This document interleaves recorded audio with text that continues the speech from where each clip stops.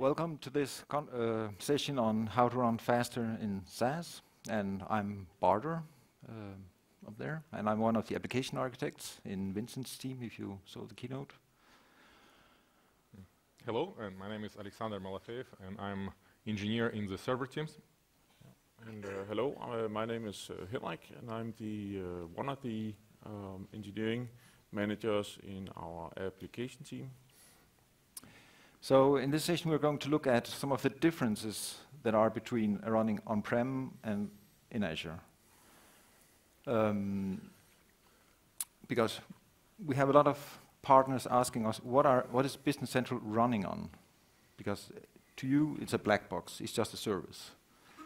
And we'll try to uncover what's in there and to demystify it, but it will also help you to leverage the powers of the Azure cloud. So when you talk about cloud, we usually see stupid pictures like this one, right? Or some other thing that shows a cloud. But in reality, it looks something like this. This is in Dublin. It's a huge data center, a mile across, as you can see on the drawing. And we have, I don't know, dozens of these around the world. If we look inside, it's obviously a bunch of machines with physical machines, and each physical machine will contain a number of virtual machines, obviously. And they're all based on mainstream Xeon and AMD EPYC multi-core CPUs. And nothing of this so far is secret or hidden, because there's documentation on Microsoft Docs. Just go there and Google it or Bing it. And you can see that we generally run on 2 point something gigahertz, 2.3, this kind of hardware. So that's the machinery part of it. And for the time being, I mean, we experiment in our cloud, but currently we run approximately 4 cores on our NSTs and 14 to 16 gigabytes memory. So that's one of those configurations you can see there. Same thing for SQL. Again, you can go and look it up in Docs. We use what's called elastic pools, where we buy a certain amount of resources, CPUs and so on, and then we can place a number of customer databases within that elastic pool. So it's more that part of it, I mean the elastic part of it, is more a pricing thing than a physical thing. Again, it's no secret, you can Google it, look up in documents, and there are 3 tiers, 3 different types of hardware. The cheaper ones run on regular hard disks, and the most expensive one on the right, premium, runs on SSD disks. And the main difference between them is the latency, obviously due to the disks, and also the power of the machines. So when we run customer production tenants, we use the P, the one that's marked as P for premium and production. If you have a sandbox or a trial sign-up, we generally use the other one, the standard configuration, because obviously there's a cost to the premium compared to the others. Again, look it up if you're interested. And how many databases do we pack on in such an elastic pool? It depends. It can be 1 if it's a huge customer, or it can be 100 if there are a lot of trials that are not used. Depends. This is an overview of all the services that we use to run our services, and obviously we don't care about this because this is just technical. So we're trying to line up, what do you care about? I mean, I and Henrik, we are application developers, so we are actually technically one of you, except employed in Microsoft. And we care about this. So you have a customer or users up there who access our client. The client talks to a balancer or a gateway that then routes the requests to one NST. And you can see we have a service fabric cluster, as it's called, where we can have between 5 and 8 currently NSTs running. So each of those NSTs, think of them as a VM with 4 cores for the time being. And by the way, you can do the same yourself if you want to.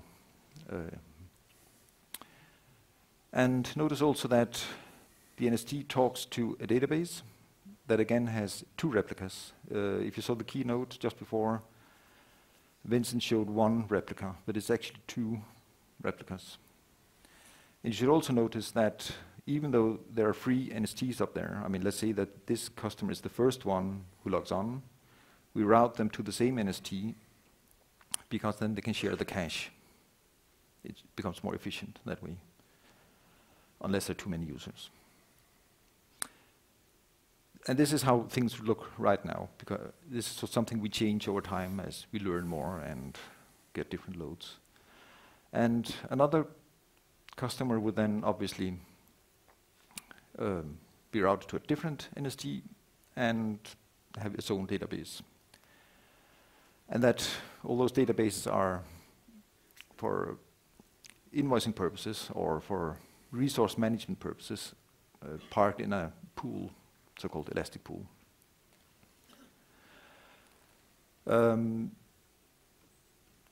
Another thing to notice is that these machines are placed separately, obviously, and there's approximately, I mean, this is not a guarantee, but in the order of magnitude is approximately 1 millisecond latency between an NST machine and a SQL machine.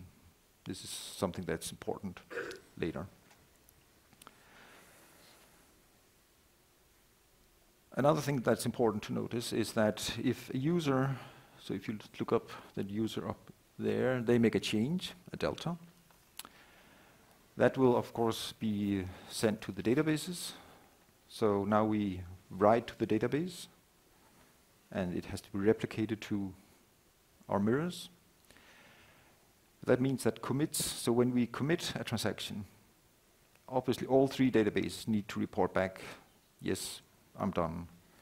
That means that the commit statement that we know in AL is actually quite expensive. Well, expensive meaning microseconds, but it's more expensive than it used to be because we need to have this 2-phase commits between the databases.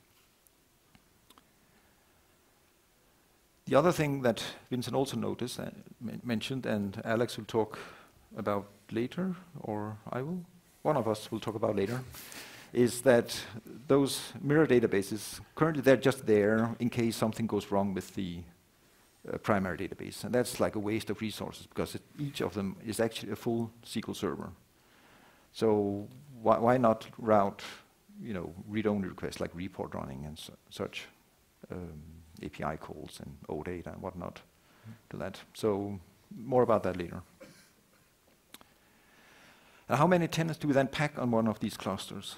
And in short, it depends because how many users do they have and how much work do they do and what do they do? So what we do is we monitor these. We have a lot of telemetry and we have graphs and sorts, and Alex will show a lot of these in a second, a couple of minutes. And it's also something we constantly work on.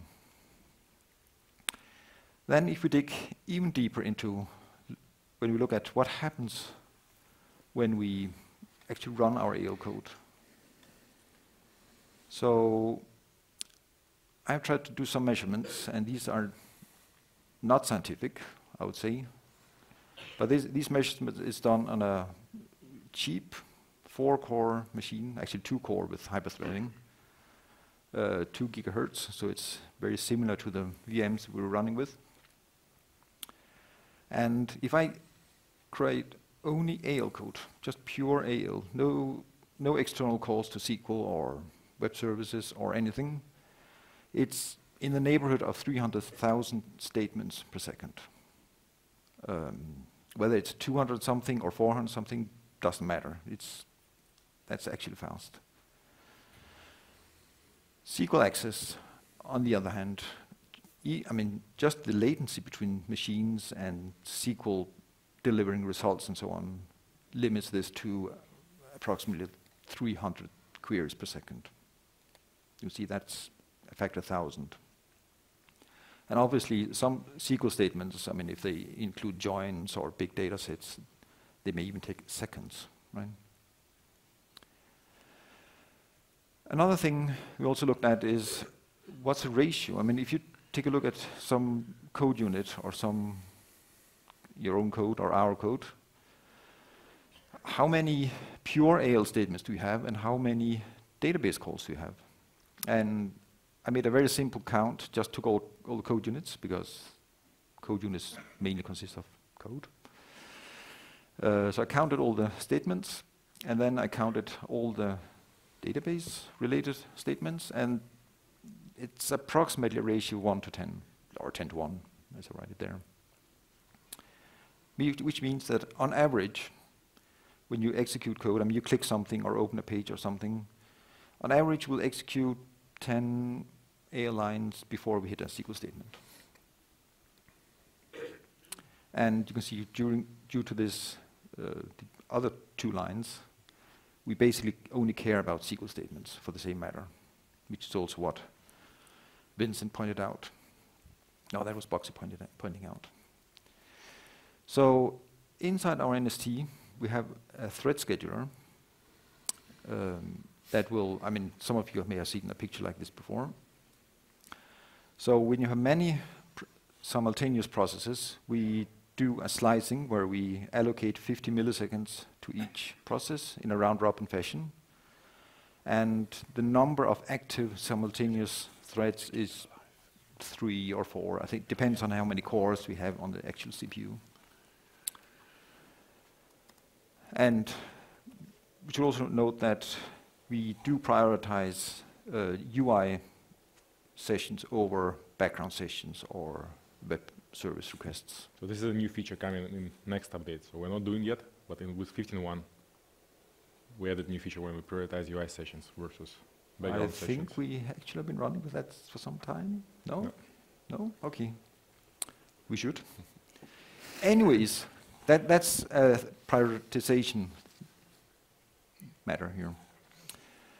If you look closer at what happens within those 50 milliseconds I get. So by the way, that one is just drawn in Excel, which means that it looks like all the slots are synchronous. They are not.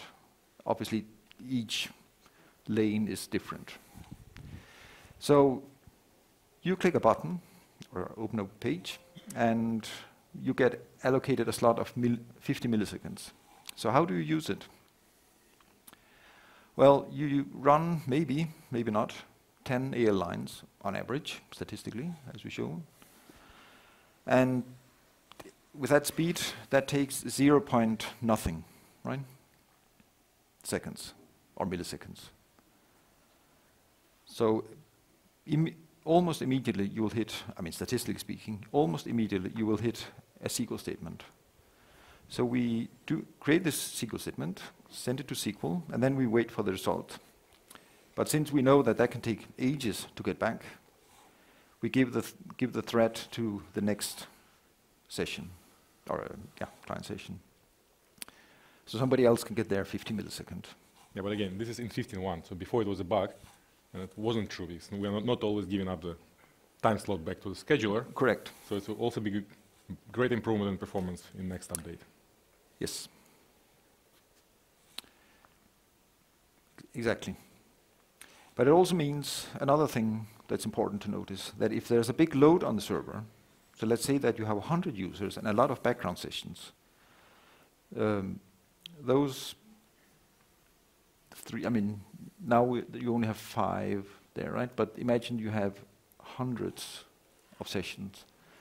Then when SQL returns with the result that you're interested in, maybe you need to wait for the next bus to arrive, right? Or next train to arrive. You need to wait for your next 50 milliseconds to arrive.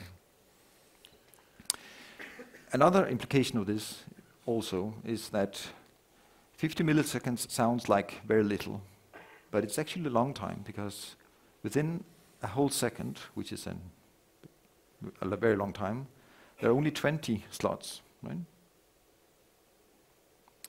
So there are only 20 slots times the number of threads, so that may only be maybe 60 slots per second. This is just to give you some of the fundamentals that we're dealing with. And this is the same on-premise, obviously, in your own NSTs. So, yeah, with that, I will hand it over to Alex, who will get this magic wand. Yeah. So let's talk about the cloud service performance. And when we look about the performance, there are at least 3 components you need to be aware of. The first of all is the service compute performance, and that is something you cannot do anything about. This is internally for Microsoft, and that we're trying to improve how to run our service. Of course, there is the database performance, and there are also multiple kind of things in this. So one is the amount of queries and how good queries you're running, but the second is how good the database performance is. And the third thing is application. And we'll try to cover all 3 things today. And let's start with compute. So this picture is showing all our clusters, all our data plane services.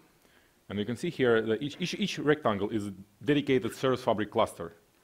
And the size is the relative load on this cluster.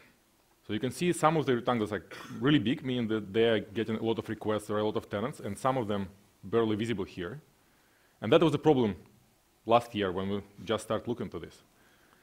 And the problem happened because of the way we are getting new tenants. When tenants are coming and getting trial tenants, we assign these tenants to a cluster, and it stays there for quite some time, at least until the next update where we can move them around. And a lot of tenants just trying the product, and maybe they will come back in the next day, in next week, but maybe they'll never come back. But they still exist on the cluster. And the way we did balancing before was based on the total amount of tenants per cluster. So I will not give you the number because it's changed, but here all clusters have the same amount of tenants, but tenants are of different size and doing different activities. So that's what we tried to improve. If you look to this picture, it's showing all services we're running in the data plane. You can see NST in the middle and all services around it. And I will not talk about all of them, but I will describe our recent additions. You can see here it's a gateway service and the tenant balance service. They was deployed a few months ago, and I will explain actually what they're doing. The way we take Navision to the cloud was very simple, right? We take NST and web core, we move it to virtual machines in the cloud, put load balancer in front, and use simple route robin to distribute requests among machines. And what it lead to, let's say you have a user from one tenant. Oh, sorry, it's a different slide. So we changed slides a little bit before presentation. So let's step back. Let's talk about synchronization first, and why this is a problem. The way we do cache synchronization in Navision or Business Central is very simple. So all machines connected or talking to each other through application database.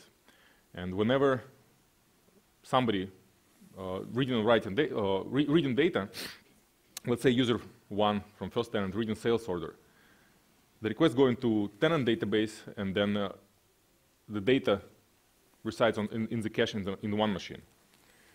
When another user from the same tenant creating new sales order or updating existing sales order, the data also reading to tenant database, but also we write into application database to a special table called cache synchronization. And all other machines listen to changes in this table. And when they get the message that somebody changed sales order table, they will flush caches. So if you have multiple users writing the data on different machines, they will flush caches constantly, and you'll always get cold cache. And this is a problem for performance. So here you'll see that you will flush the cache, and next time the first user will read sales order, it will not read it from the cache, but go again to the database. So the first improvement we did in this area is we increased the performance or increased the speed of delivering these messages across machines. Instead of using application database, we start using Azure Service Bus. This is more reliable and more performant solution, and we see some performance improvement in this area. But, so this is just showing the flow. So the flow is exactly the same, but just using different communication mechanism. But now let's talk about balancing and why it's important here. So as I said before, we used a very simple round-robin algorithm, and we used Azure Load Balancer. This is L4. I think it's some hardware in the data center. We distribute requests, and it worked very simple, right? If you have a first user coming, we put it to one machine. Maybe another user from the same tenant coming, we put it to another machine, and user from this, like another tenant, get to one of the machines. It was more or less random, right? It just round-robin distribute requests. And the problem with this approach, there was multiple problems. Let's say the first one is the cache, and the second one is the load is very unequal. Because we treat requests from users and from all data the same way, but the problem that user requests, when they came to a machine, they should stay on the machine because of the session.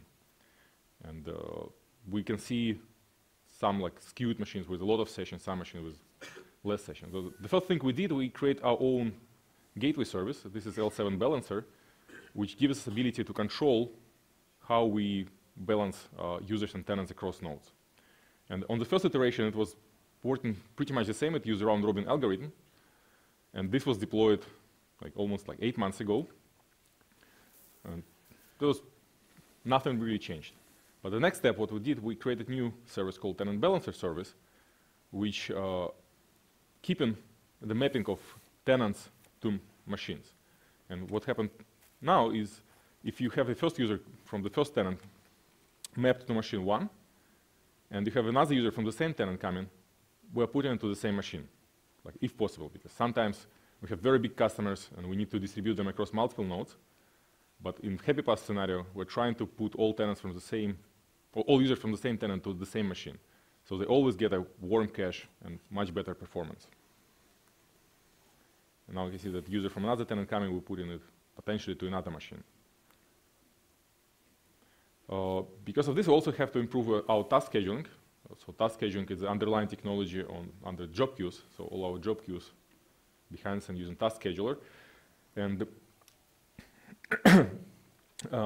we're actually now doing the same thing. So when tasks need to be run, we're asking Tenant Balancer for a specific machine where the task need to be executed, and then task scheduler put this task to this machine. It's also, in some cases, it's good because it gives you also warm cache, but in some cases it can be bad because it put a load on the node, and then.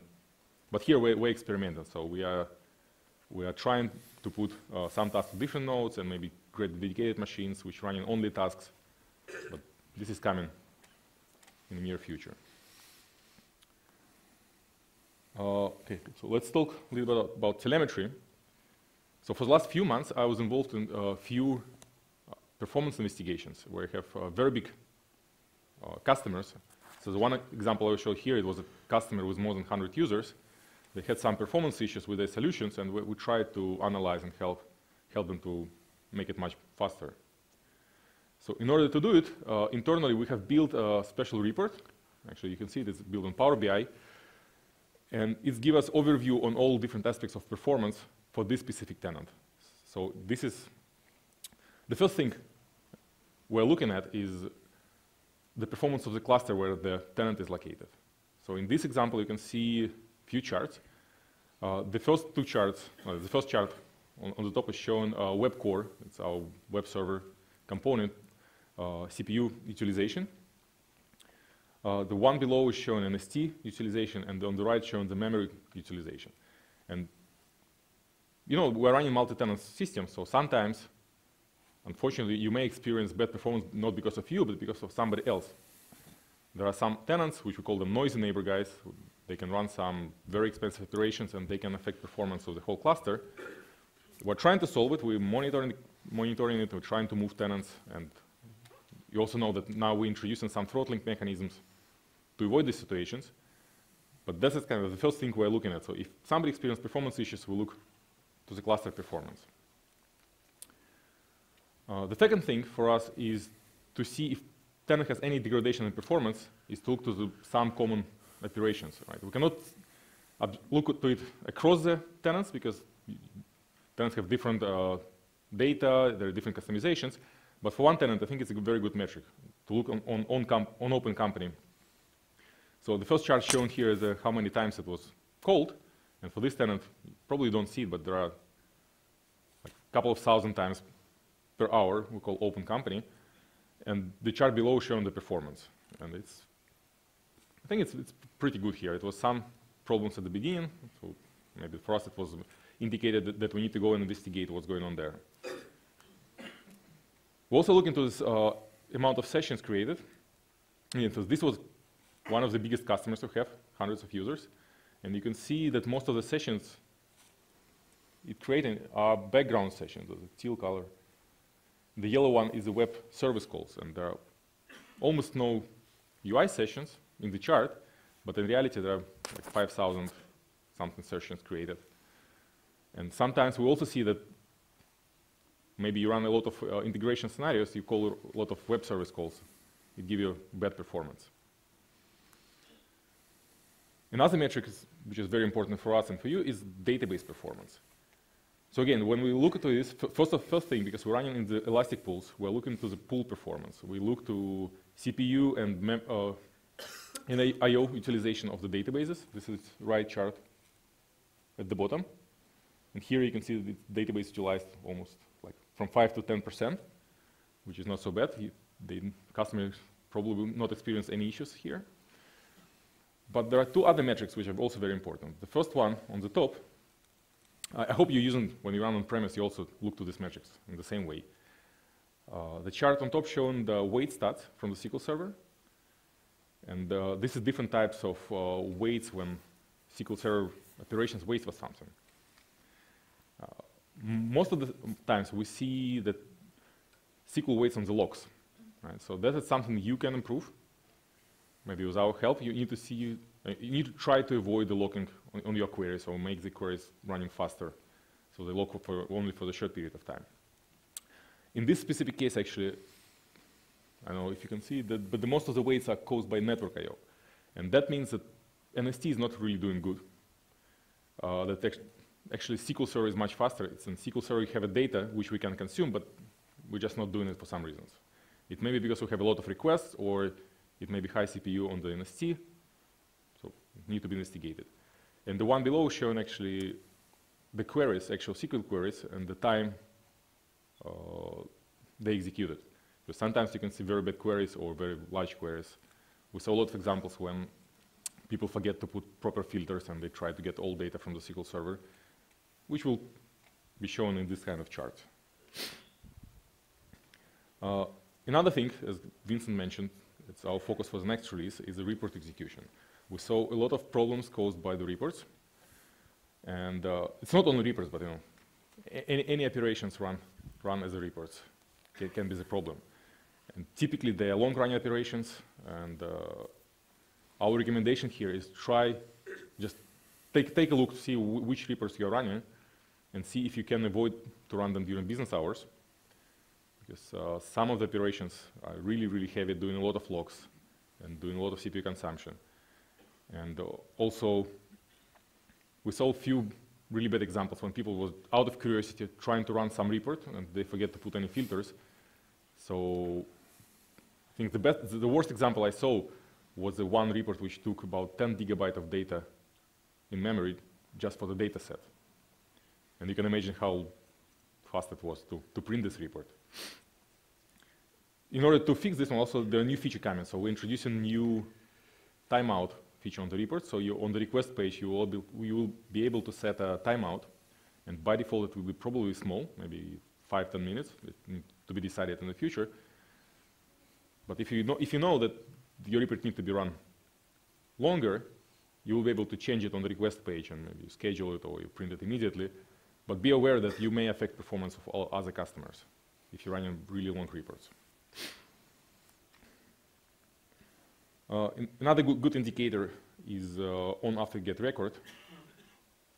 Again, on the worst case I saw, it was about a minute to execute this event.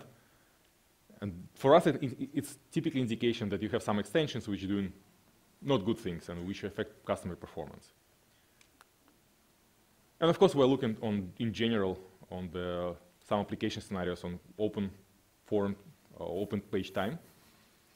And the teal color here is showing, we call it waste time. This is a time, this time is visible if it's above threshold. Our UX team give us some kind of guidelines that the page needs to be open less than 200-300 milliseconds, and if we're doing it longer, it will be shown in this report, and then we need to optimize.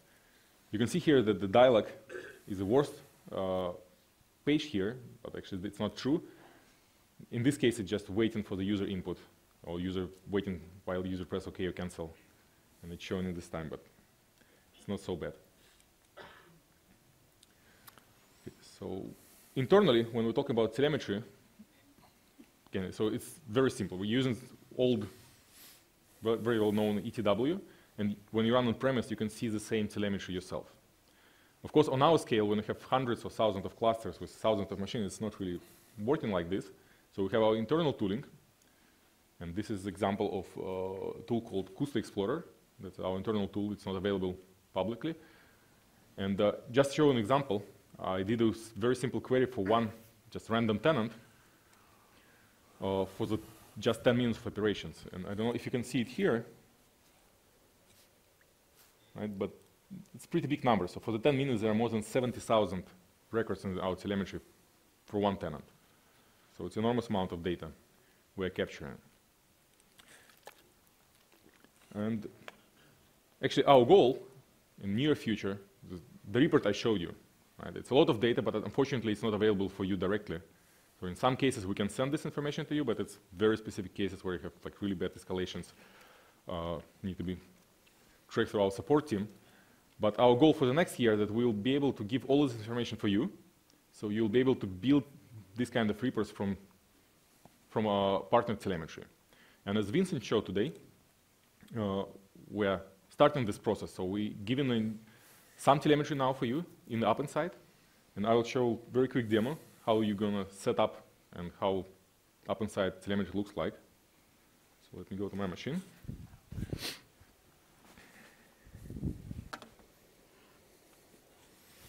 And while you do that, I can just mention that, for instance, when we get a user report that user says when they do something, and it shows an error in their UI, you cannot blah, or you have to blah, then we can actually go into Kusto, the query that you just saw. We can search for that specific thing, and then we can see the error message, and we can see the call stack. This was called from page something that called code unit this and table that. So for us, it's a fantastic tool to actually pinpoint bugs or user errors. Okay, so let's go back to telemetry. The first thing you need to do is actually you need to create your own Appen side service or resource, and I created one before presentation called NAV TechDays. And if you go there, on the overview page, you can see a field called instrumentation key. Oh. You cannot see it. No, it's... Okay, no. Now I can see it again. And if you need to copy this key, and then if you go to your admin center for your tenant, and you choose your environment you want to set up this key for, I have only one environment called production. If I go to this environment, there is a new button called application insight key. So when I press it, actually I already enabled it, but you need to enable it, you need to put this key, you just copy it, and you save it. Just be aware that this operation will do restart of your tenant, so it can cause some downtime for your customer, so don't do it on the live system and don't do it during business hours. So I will not save it, but that's the way to set it up. So, and it's done, so that's it. So when you run the operations or run your tenant, it starts getting the telemetry in the Appen side. And the way to see it, again, it's very simple. So you go to Appen side, you find the log analytics, and on the left side, See, they also have this nice feature called ghosting. So you see all the tables here, and we are writing our telemetry to the traces table. So if you go and let's write some very simple queries. So we go to see all the telemetry for the last 5 days.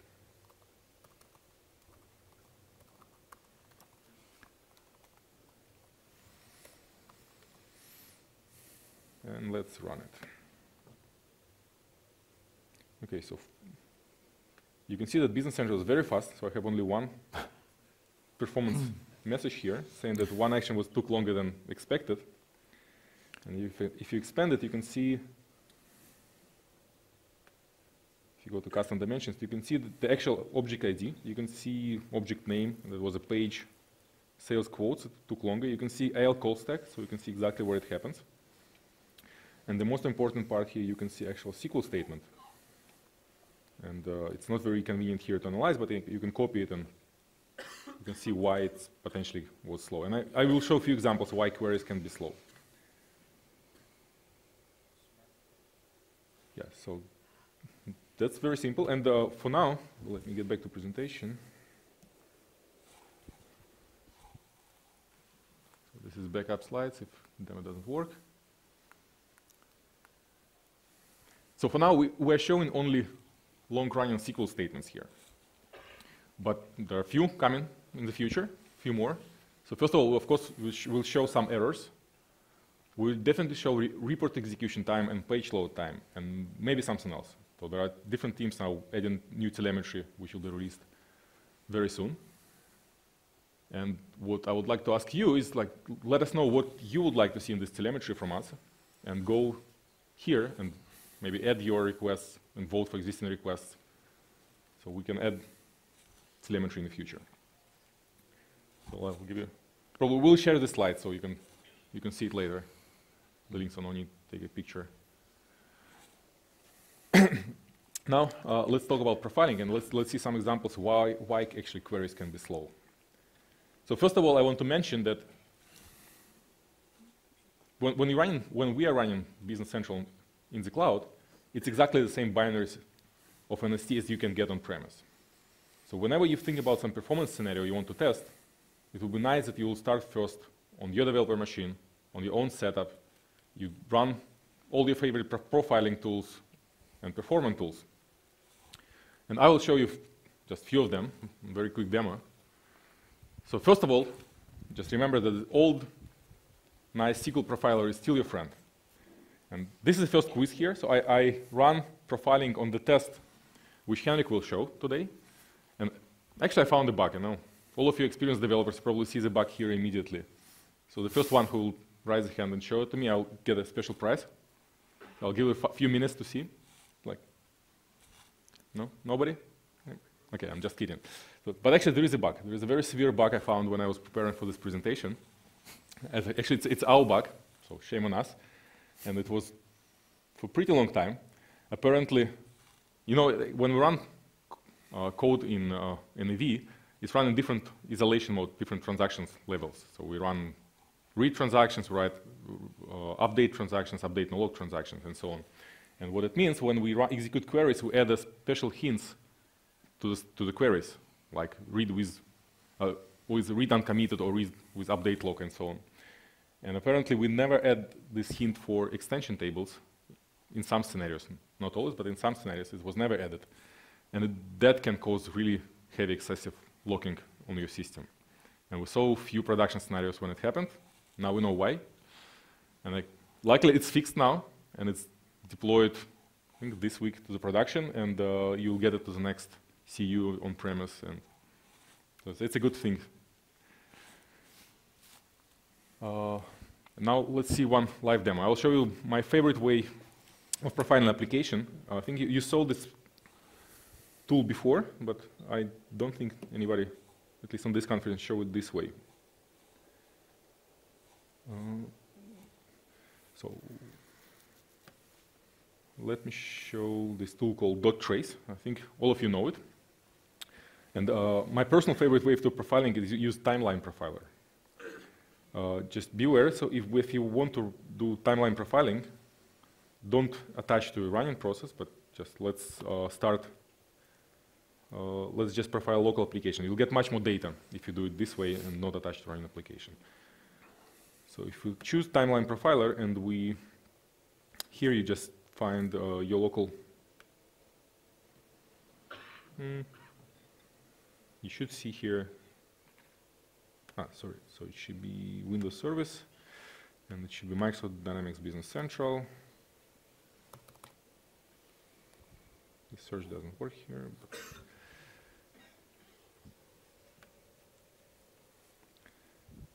so let me run it.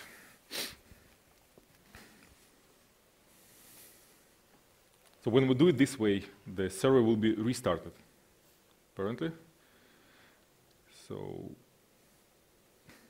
it can be slow, but maybe I will not waste your time on this one, because my machine is not really performing now. Okay, so but let me just show you the result of my previous profiling. So the profiling is very simple, right? I just run one unit test and record the profile. Actually, the actual test, Henrik will explain what it is doing. But let's see on the result. So when you're done with this timeline profiling, you will see this picture. And the middle section showing you all threads which are working on the NST at the same time. You can see all timings here. And you can see small charts like this, showing that this thread actually was very active and doing something. But let's focus on SQL operations. So luckily, this tool can show you all SQL queries executed during this profiling time. It's a not very nice window, but you can expand it. And let's make it bigger.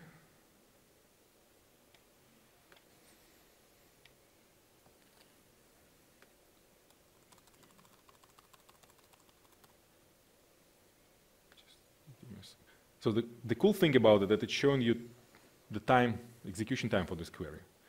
And you can probably see some problems, or you can see some statements which should not be executed at all during your profile, or let's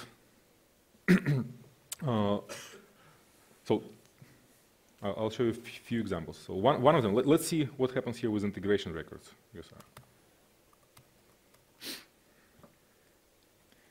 So you can see that there are two queries doing something with integration records, which in total takes for about a second. So these two queries, right? And this is a thing which we can improve now, because with new feature called system IDs, this scenario will be running much faster. And we already did it for few scenarios with integration records. You will see performance improvements here. But what I want you to focus on is isolation mode for your queries.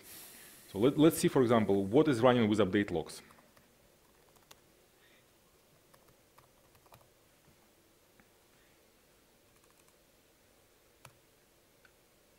CK. Yeah, it's very slow.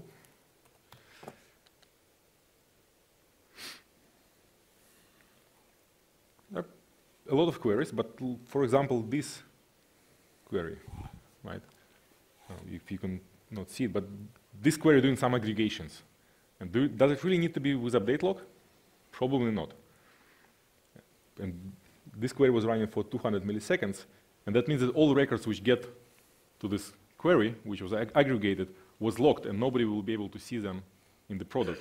So this gives a really bad user experience for the customers if you have a lot of logs like this. So when you do profiling, go and check that all your statements have a proper isolation mode. And sometimes maybe you need to commit before or do operation in different transaction just to avoid the locking. And maybe we should add that that's something we actually are debating internally, whether we should continue. So I guess you have tried this yourself. You do a log table on some record. You start working on it. Then you call some other function, in another code unit, that does a find or count or something on that same table, and everything is locked. I mean, everything you touch or count is locked. Is that desirable?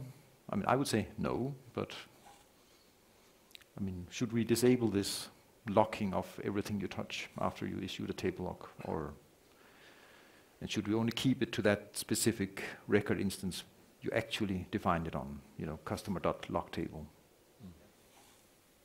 I mean, please go to ideas and say this, because when we suggest this internally, people say, oh, but that will break scenarios. Maybe, maybe not. So just something to consider. But it's not in the works now, it's just something we're debating, because we see these logs in real life. So, yeah. But just my message here is just go and check your SQL statements, just see what you execute and see that they have proper isolation levels. And of course, the second thing is the application performance. And I think this tool is also great for looking to your application performance, because here on the right, you can see all the methods which are executed. You can see the total time, you can see what they're doing, or you can also see all the memory allocated and so on. And I will show you a few tricks how to make it better, because right now it's a lot of, I would say, noise, and there are a lot of functions which you don't care about. So there is a magic button here, very small, saying like, show me only user methods, not system methods. And you can see immediately there are all code units, all records executed here. But there are some of them which are still considered to be noise, like Windows service. But you can easily exclude them. So if you right-click and say mark them as a system, so they will disappear. So you can do it for all types and methods which you're not interested in, and then you get all your code units, your tests, and I can probably see my test here, what it was doing. So this one, that's the test I ran, the test open sales order form. You can click on it, you can say I want to merge all occurrences, and then on the left you see all information is updated. You can see all SQL statement which was executed by this specific test. You can see all memory allocated. You can see how much time it spent on the JIT compilation and how much time it spent on the weights. So I think it's a very powerful tool, and I'll encourage you to start using this in this way.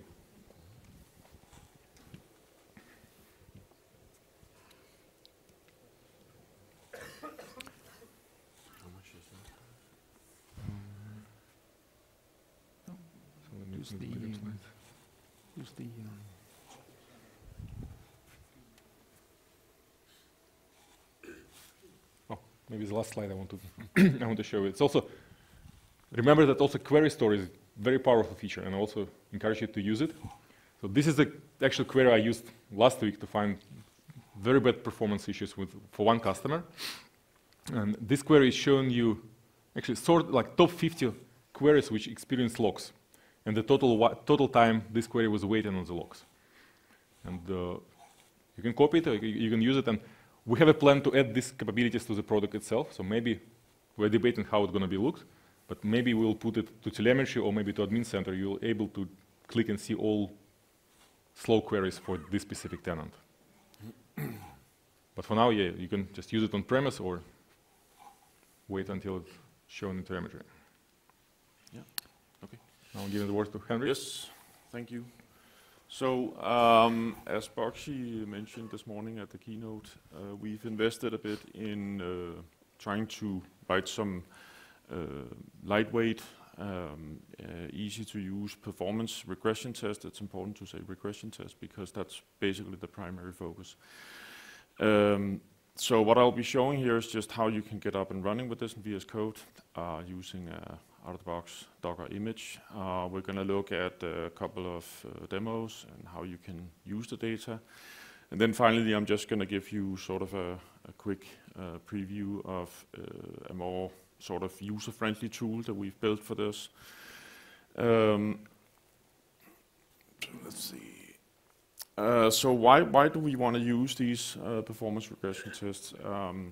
It's basically because we want to make sure as complexity grows, as scenarios expand, as, for instance, platform change, this might also affect the application. So it's important for us to be aware of. So the sort of the snippet I pasted in at the bottom here kind of shows our current lab. This goes on for every build, as Bakshi also mentioned. And as you can see, the numbers are fairly high, so how do we interpret this? This is all automated today. So today, if you as a developer somewhere introduce a regression, we will find it, we will find the check-in, and we'll send you an email with instructions on how you can go about it, and that's basically how it works. But this, if you want to just jump in, you can quickly get the overview, so that's basically how we're using it. But so what is it actually that we do?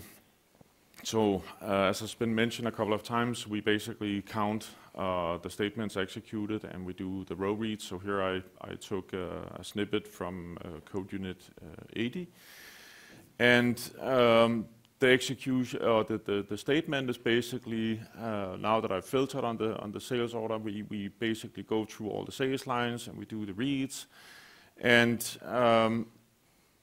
that's basically what we're interested in. And the reason for that is obviously if we kind of increase in statements, there could be something that we need to look into, which is important. As Bardur mentioned to begin with, there is a latency introduced as well, so that's why it's even more important to keep track of these. So I will. It's not introduced; it's just there. It's also there on-prem, I would say. But yeah. Yes, but in the cloud we have that extra millisecond as well, or was that also? You also have that on-premise. Okay. It depends on how far you place your machines, or not physical distance so much, but as how many routers and stuff you have in between. Yeah, good. Okay, so I just want to show you my small sample here. So basically this is just a VM, it's a Docker in Azure. It's a Docker image running in Azure, so it's out of the box. I installed the test toolkit, and now I'm able to create this. So my test object in this case is the sales order list. And as you can see, I'm instantiating a number of variables, and that's basically because what I'm interested in is from the point in time where my test basically starts, which is the sales order, loading the sales order list, and then until it finishes. And if I just counted it afterwards, I would get everything up until that point. So that's why I'm instantiating these variables. So inside the test, it's kind of pretty straightforward. I always use the latest version, and that's to ensure I don't have any caching, which would confuse it. And here you can see I'm kind of setting up until this point, give me the count from the session information object. Then I go ahead and I simply open up the sales order list. I then do another read from the session information object. I close the page, and then I finally do sort of the delta, and I put in a breakpoint at the end of it, and that's just to be able to show you the results, because this one I didn't create any kind of UI. So I'll just go ahead and do an F5 here. Fingers crossed. I'll log in. Didn't mean that. Yeah. So here we are. I'll go and fetch my test unit. This one about the perf order list, and just run it, and hopefully I will break, which I did. And so now you can see that I have a total of 187 row reads, and I have executed 85 SQL statements. So as you will note also, if you have tried this, but you can also go into your variables when you're debugging, and here you will basically be able to see sort of what Aleksandr also showed in the profiler. You can basically go in here and you can see the statement that we're firing. Standard, this is only set up for, I think it's 10 statements, but you can set it up to basically show you everything. Okay, so now let's jump into maybe a slightly more. This was actually the test that flushed out that bug you mentioned, Aleksandr. So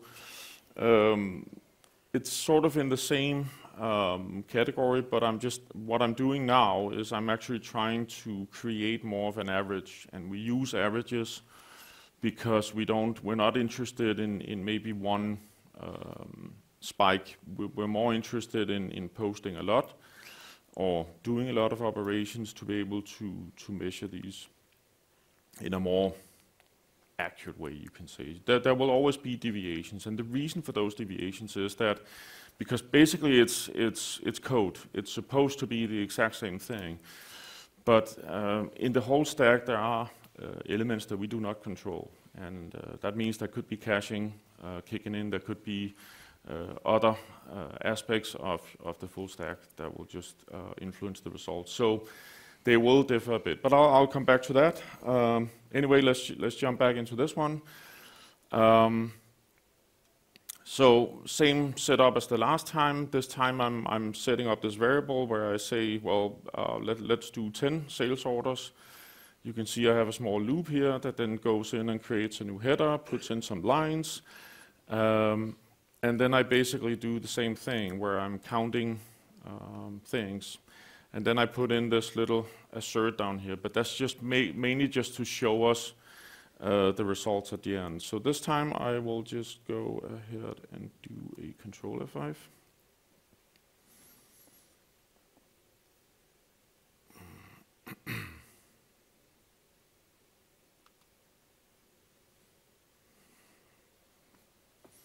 Yeah. And I'll just go and fetch that one. There we go. So we have this new one, and we're just going to run the selected one. And so that's not you could say a big deal, right? I mean, we just saw how that worked, but what I'm going to do now is I'm going to introduce another extension in the mix, and I'm sorry, it's not that fancy, this extension that I've created here, but I call it the bestseller extension. So whenever somebody buys more than 10 of a given item, could coincidentally be the one that I'm selling, the bicycle, it will add a comment on the record on the customer, just to let me know that this customer is buying a lot. So let's just go ahead and deploy that one. So this is where I think it kind of, what I'm trying to demo here is basically that as time passes and more complexity is added, you have more extensions maybe in a live environment, in a live production environment. It will definitely influence the number of statements you make, hence latency, other issues could occur. So here we are. Here's the extension. I will spare you the suffering of seeing it work. So we'll just have to trust me. So I'm just highlighting this so we can that's a little difficult to see, but I can give you the numbers here. So we had a 1587 recount, and we had 1861 statements. So let's just try and run it again now with my extension in the mix. And we'll see a small increase.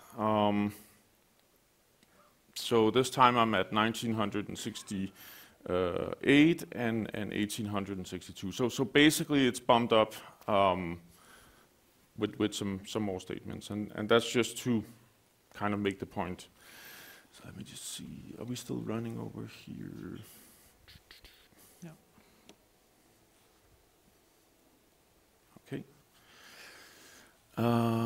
Yeah, so we went through that. We introduced a new functionality, and over time it can basically pose a risk. And as Bardur mentioned, one statement, 3 milliseconds, so 1,000 statements is basically 3 seconds, and we just saw how much I added with this simple, relatively simple setup.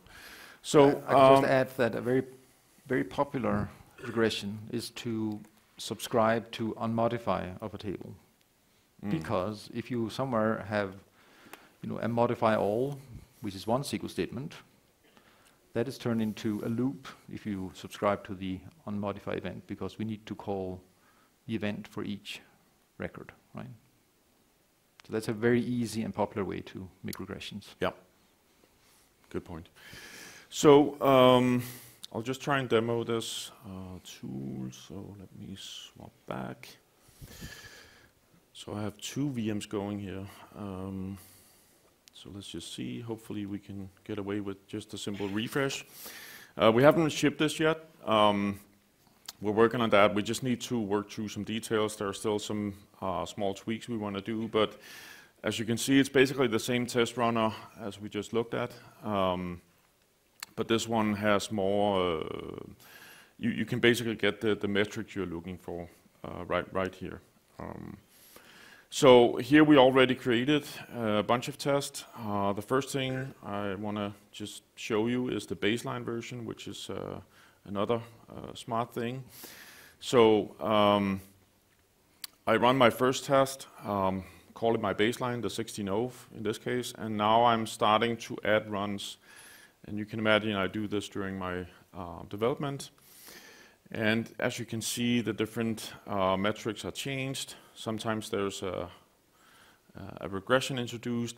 Now these would typically be what I referred to just a little while ago about we don't control the full stack. This would typically not be a full regression because I'm actually running on the exact same bits. So without further ado, I'm just going to rerun the selected ones. So my baseline is 16.02, and now you can see when I rerun the exact same test, I actually have some small regressions, and this is why we care about averages. This is why we try to basically build up more large-scale tests when we do this. So rerun it again. And you can see it kind of varies a bit. And then I can go in and save these runs. We could call this one 1603, for instance. And so another thing related to this, which is also, I think it's just a very lightweight demo of how you can use this, but we could go in and basically take a look at all our test runs. And then we could go into and open it in Excel. And this would be sort of like the diagrams we've shown you this morning about the reporting we do. It comes from Power BI, but that all stems from a database where we basically load in the results. I'm just going to quickly do an enable editing. Insert it into a pivot. Yes, please. I'm going to do the version. I'm going to do my test name, the rows, and the statements executed. And that's it. And then I'm going to do a pivot chart. I'm going to do the column diagram. And this is just to show you how visually you can compare this. And it's a nice way to report out maybe to other stakeholders or other engineers about how the current performance is doing. Let's see. Yeah, so as I mentioned, it's not released yet, so we're still working on that. I have my clicker here. Basically, when you export it to Excel, as I mentioned, there are a couple of benefits from this. I took roughly maybe you already saw this as part of the keynote. We have the timer test as well going, but it fluctuates a lot. It's very difficult to go in and say, okay, we probably have a regression. We can see there's a trend, but we don't really know. With the counting the SQL statements, at least to us, it's more stable. To read from, and it's also more agile in the sense that I can rerun this as many times as I want to while I'm developing my code. I don't need to wait for a full build, put it into a lab, and wait for all these timers and all this tests to kick off. This one is lightweight. Yeah, so just a couple of resources around setting up a general testing. We haven't really. I don't think so, at least. I haven't seen any documentation about doing these type of performance testing, but we will provide information. And with that, I think I want to pass it on to you, Bardur. Yep. So this section will be quick because, first of all, each of the topics are easy to speak about, but also most of it was shown in the keynote anyway. So we have new features, and we're only showing the ones that have to do or somehow are related to performance. So one is the new number sequence, and I guess you all attended the keynote. So I'll just point out that you can create a number sequence with a sequence name, starting number, and so on, and you can get a next, and you get the current.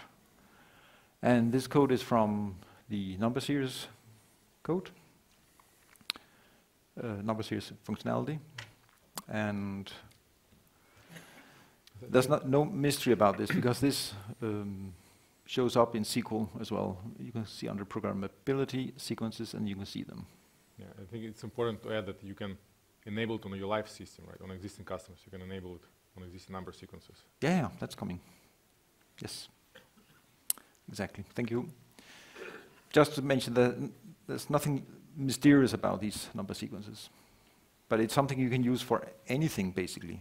I mean, if you need any kind of integer counter, you can use it.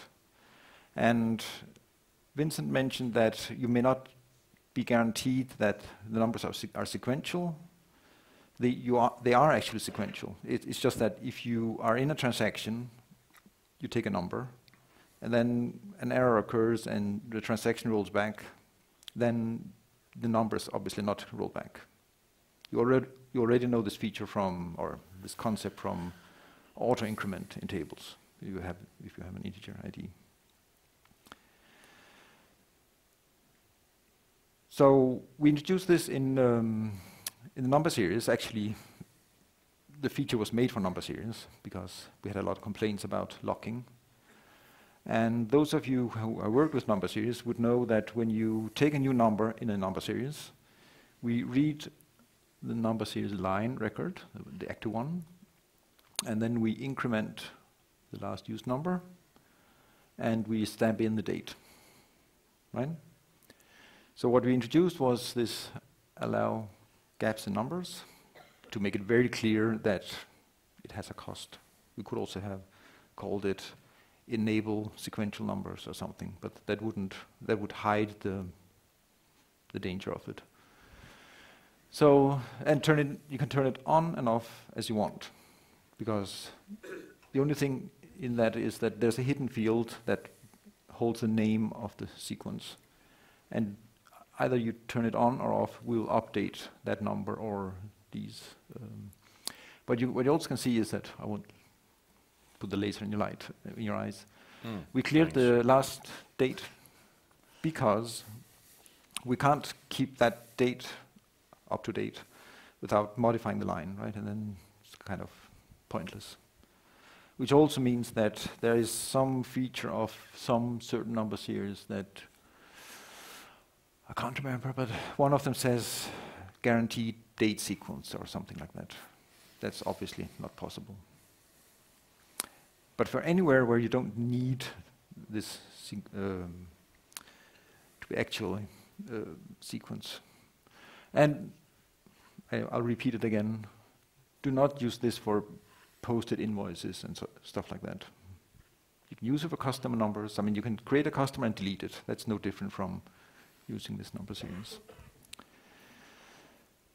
The other thing was page background tasks. So this is just one of the many examples. We have the activities queue in role centers.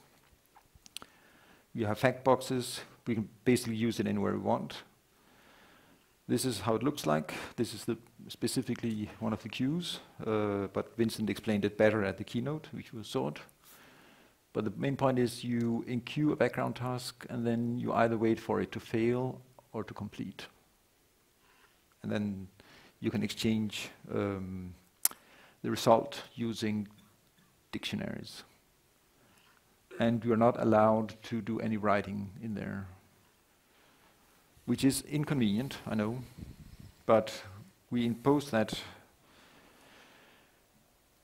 limitation in order to avoid people setting something off in the background, which doesn't update your foreground, right?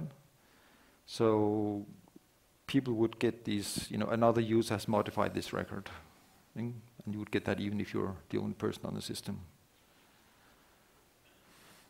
Also, we are contemplating, it's not planned as such, we're discussing or debating whether to actually make this a more general thing, so we, inside regular AL code, can spawn off sub processes. But that's not even on the whiteboard yet. Then there's the session information object that Henrik just talked about and demoed, where you can get the numbers. Again, this has nothing to do with performance as such, but allows us to measure. Oh. And the last thing is immutable keys, and again, nothing mysterious. We add a system ID field, or $ system ID field, to every table. We can use it, and even in fact boxes, right? If you have ever tried to do anything generic, you would have liked to use record ID, right? Now we have it, kind of.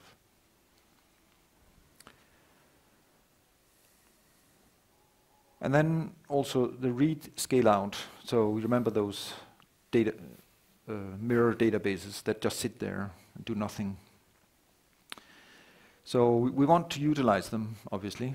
And SQL, also on-prem, by the way, allows you to do this. So when you make a call or a connection to SQL, you will actually get to a gateway, or gateway ring.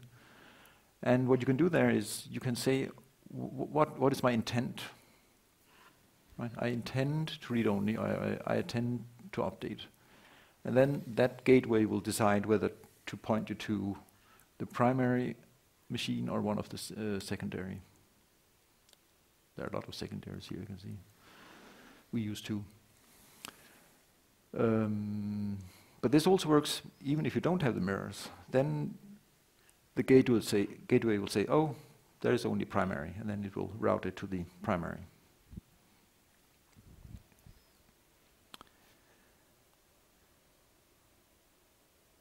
Yeah, this is basically the same. And we're debating where to use it, because web service requests, the API pages, are an obvious thing to use it.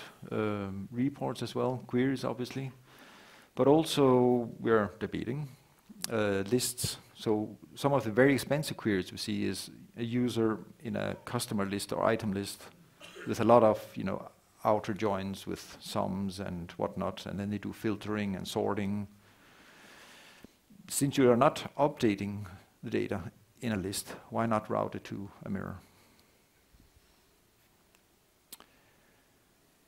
And this is how it will look, maybe. This is just a newer prototype, so now it's not called read-only, as Vincent showed us, but now the name is called data access intent, because that is more in line with what it's called in Azure, or in Azure SQL.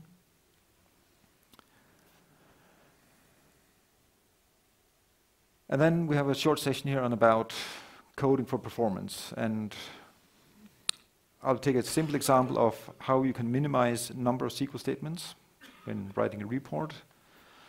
I'll tell you, which you already know, that you can schedule some things in the background task, so I'm not even going to demo that. And also talk very briefly about scale out, because if there's any promise that the cloud is or Azure is about, it's about scaling out or parallelizing. I can see that we only have 50 minutes left. So I have taken one of the very simple reports, report 4, the detailed trial balance, and I've stripped away all the fields and stuff. So you can see that we have the GL account that links to GL entry. And you might think, how many queries are here? Right? Well, there are as many queries as there are GL accounts, +1, right? Because for every GL account, we issue a new query to read the GL entry. And think of another scenario, because usually you only have a couple of hundred GL accounts. But if you have items, for instance, where you can have thousands and thousands, and then you might have item ledger entry there, and maybe you even have value entries below. Try to imagine how many SQLs you actually will be firing against the server. We're talking with the server guys to whether they could do this smarter, but at least you and I can do it a bit smarter. By the way, it's not only those two. We also have a calc sum down there, right? Calc fields. And for every GL account, we apparently need to figure out whether there's a GL entry there. And also we do all this date thing. So the date, I didn't take the date, count the date here, because the date is a virtual table. It doesn't count as a SQL statement. But actually most of this could be done on pre-record or pre-date item, correct? Yeah, so we have a lot of queries. And how could we improve this? So we could rewrite the report user query and then adapt the data items. You know, you can change the data item to be an integer, and then you can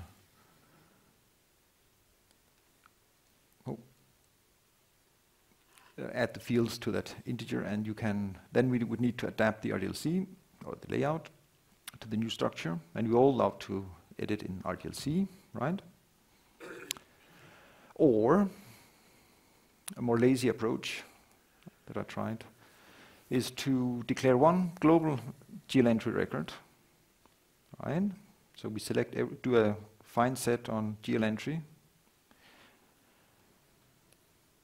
and then we change the current GL entry item to be a temp table, and then we'll basically fill in the temp data item as we go, I mean, as the GL accounts proceed. And if we care about the two others, you know, the calc sum and the date thing, then we can do that. So this is how the layout will be modified. The only thing we actually change here is that we, on the GL entry set, use temp true. That's the only change to the layout. Everything else works. And as I said, with the date thing, we could just as well do that on pre-data item or somewhere else. And what we do there is we have this global GL account that copies the filters, and then we take this date filter and use autocalc fields, and then we prepare the data, a find set, right? So now, when we start the execution of the report, the GL account, data item, and this are in sync. Otherwise, we need to bring them in sync.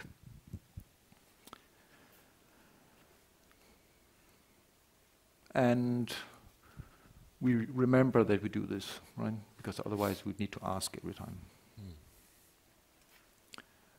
Yeah. So this is the modified report. There are more code here in the on-after-get record, but it's not as bad as it looks. So most of this is to do the copy filters from the records down to the new. But if you take a closer look at the first thing, we basically make sure that the starting balance, global account, is in sync, and then we take it from the auto-calced field, right? And then we do all this copy filtering thing, and then we start the global GL entry find set, I mean, the first time. Otherwise, we empty it, because now we're ready for the next loop.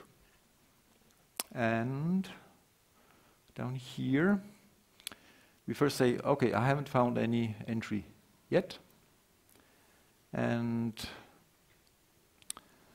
while I'm pointing to the same account, then I copy into the temp table.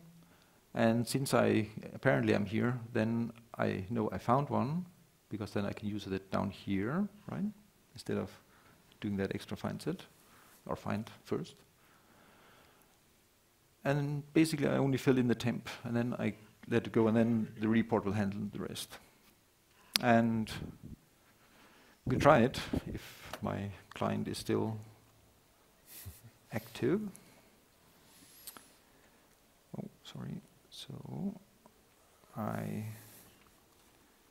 detail. I'll actually take my glasses here. Sorry. Detail trial balance. So this is the regular one. This is that one. I could run it here, but it'll just produce the same, so there's no fun in that.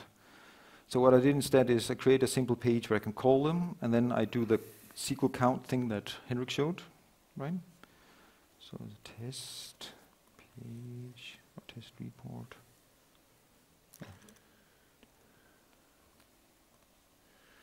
For performance. And I can don't know if you need to exit your presentation mode, because you're not seeing it. No. Thank you. That was good to know.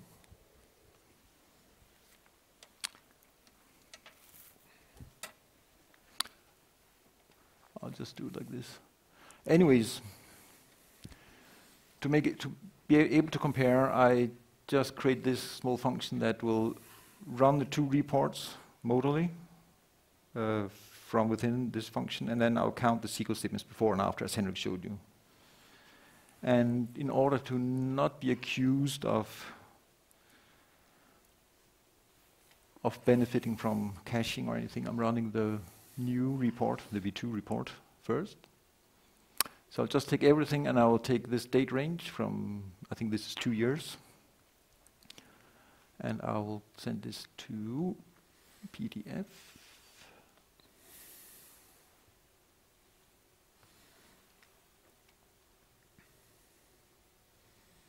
I don't know if you can read it, but it used 20 statements, 20 SQL statements. And this is the regular one, same parameters. Kind of difficult to operate a laptop this way. 225. And that's only because this data set, this is the small Kronos demo data that only has a few accounts. If you use the slightly bigger one, the one we call extended or whatever, it's about 500 statements.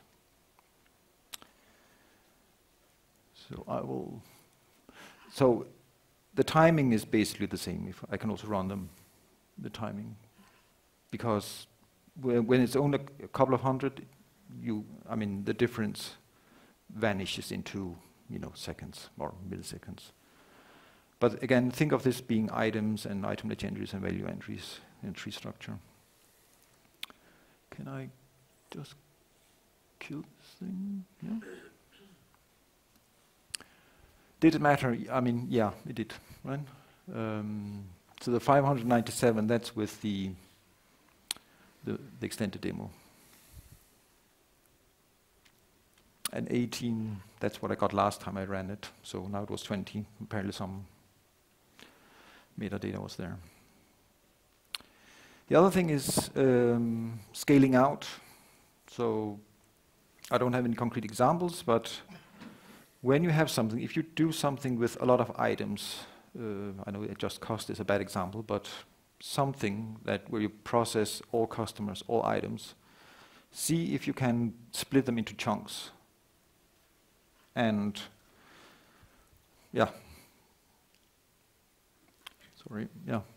scale out, and then get together again at the end.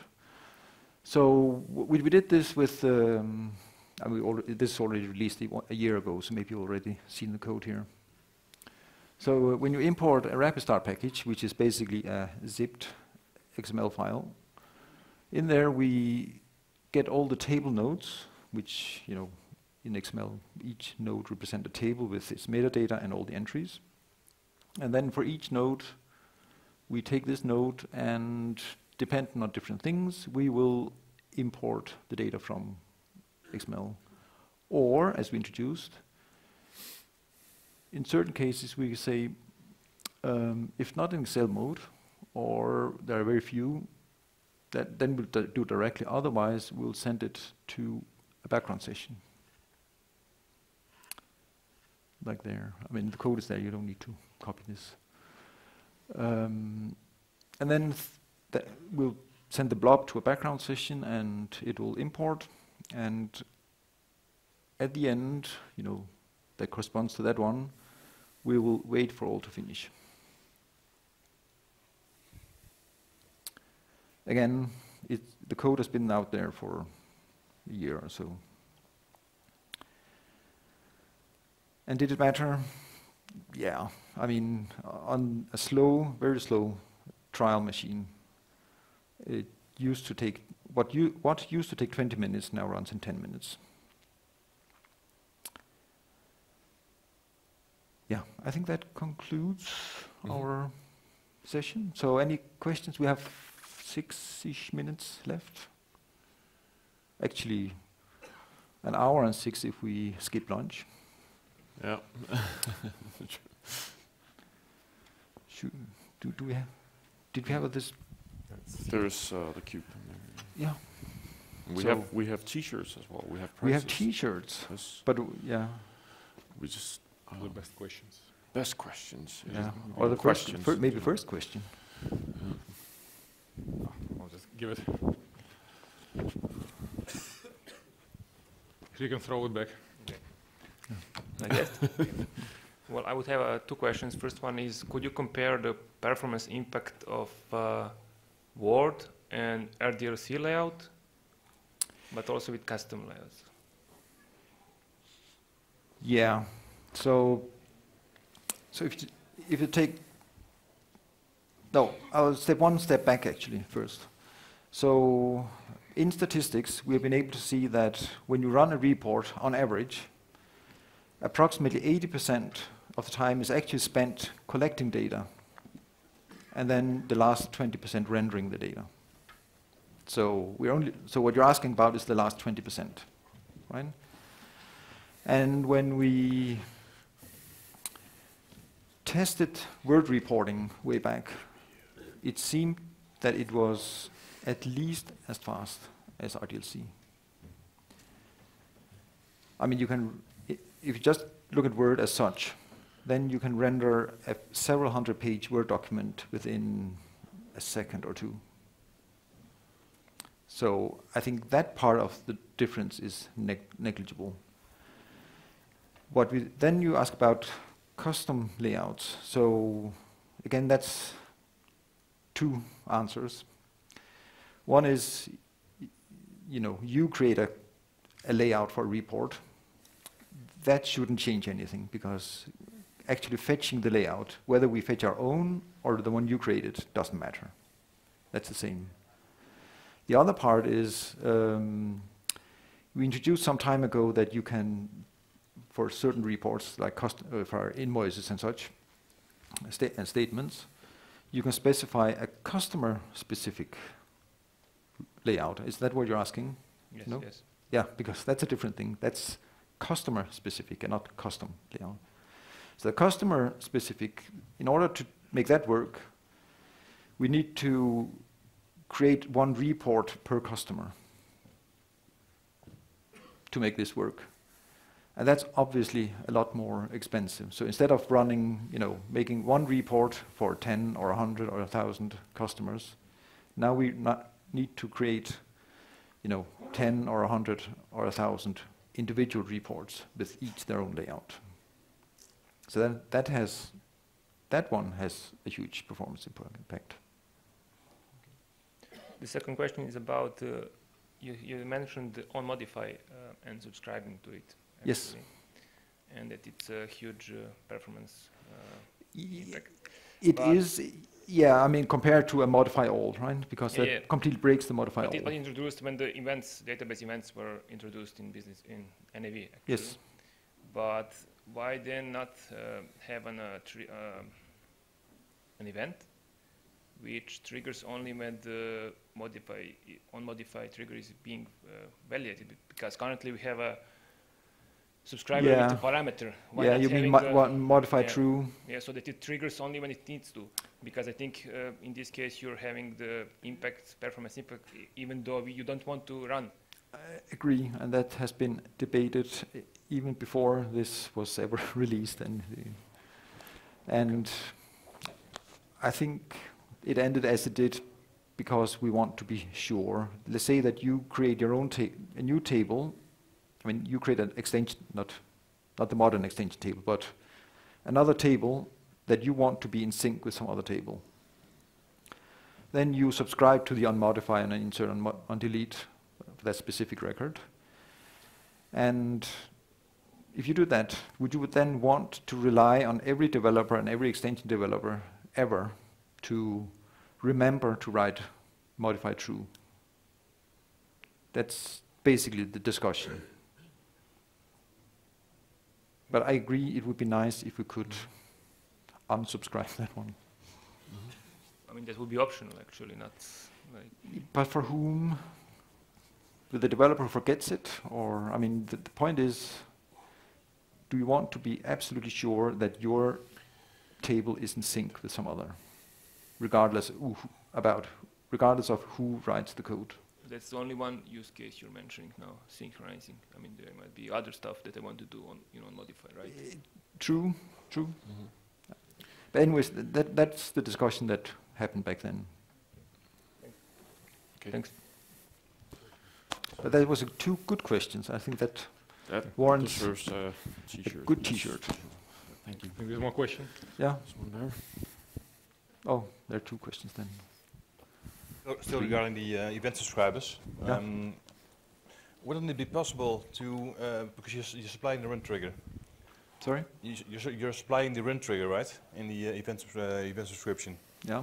So what if you will say, okay, if this run trigger is not used, then skip all code in the event subscriber, and then also with a modify all, do not do it at all. Because But that's I the whole think we thing. do that, right? I mean, you wouldn't subscribe to it if there is nothing You to get do, right? subscription and you get some code. If not run trigger, then exit. But if you have this Yeah, code, but that's code, right? yeah, but if you have this code, it will be triggered also with a modify all. Yes. And it's not possible to just skip that. No, but again, it's the same discussion. Then your other table that is relying on this table will be out of date, right? Or out of sync. Yeah. I mean, so the short thing is to don't subscribe to unmodify unless we need to. And there is an option. It's difficult to use, and maybe we or the platform guys should make it easier to manually subscribe to events, so it can be turned on and off as needed. Okay. I think there was. Two more questions. Yeah, I think you need to give those T-shirts out because nobody wants them, right? Or we don't have time to. You can throw it back. More questions on the back. There was. Oh, thank you. Oh, thank you for the session, first of all. I had a question regarding page list, and we historically had scenarios where customer wants to have more KPIs on a list, which potentially means that we need to have more flow fields displayed, and this is directly impacting the performance. Are you guys looking to have some sort of use case where we can use background tasks to load these flow fields? Yeah. As like an the flow fields. Yes. Then you need to code it yourself. I mean, you on the actual line you have flow fields, or are you talking about fact boxes? No, on an actual line. Yeah, that's a difficult one, actually. I think the short answer is no. I mean, we are aware of the problem because we already have it, because many of the lists, like customer and items, have so many flow fields already. So what we are debating is to getting back to, if one of you are old enough to remember the old Seaside, if you hit a column, make it non-visible, Yep. then it wouldn't be calculated. Yes. In the three-tier structure, that's not a trivial thing, because what happens on the client is not necessarily known to the server. So currently the server gives everything to the client, but we should have a way to undo it. I mean, not calculate if it's not needed. Yeah, it would That's not exactly what you're asking, but I know that. But yeah, it would be kind of good if there would be some kind of property where we can identify that this particular calculation can be done, kind of shipped to the background session, yes, which is a page background session, yeah, and it will behave the same as you guys have with kind of calculated afterwards. When yeah, and we could do that, but there's another thing, that another property of the page background tasks, which is also by the design, by the way, and which we have forgotten to mention, is that imagine you have a list, an effect box, and when you get to the after get record or current record on the list, you start up, and you know the fact box gets activated. Then we start a page background task that will eventually update it. If the user then in between jumps to the next line, then this is useless, right? Yeah, so we actually automatically cancel the task. If the user moves, we cancel the task. But that also means that we cannot use it for what you're asking.